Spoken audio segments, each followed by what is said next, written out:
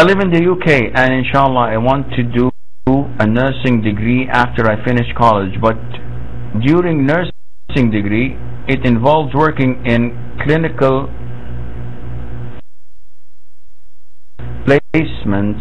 Sometimes I have to take care of male patients in this Western society, and nursing also involves washing some patients. What should I do?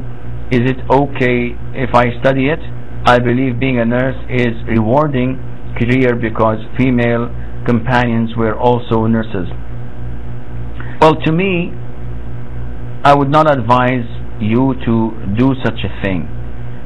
I would not advise my daughter to pick up nursing as a career, because as you know, it involves shifts, and it involves staying 8 to 12 hours a day in hospital, intermingling with doctors, not only patients but with doctors, and sitting with them in their restrooms, and restrooms, not toilets, forgive my patient, I mean in, how do you call it, they have a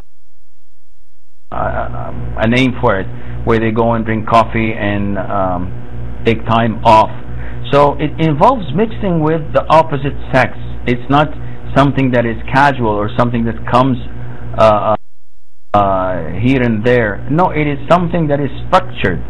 It is full time, and sometimes you would have to stay the whole night because this is your shift.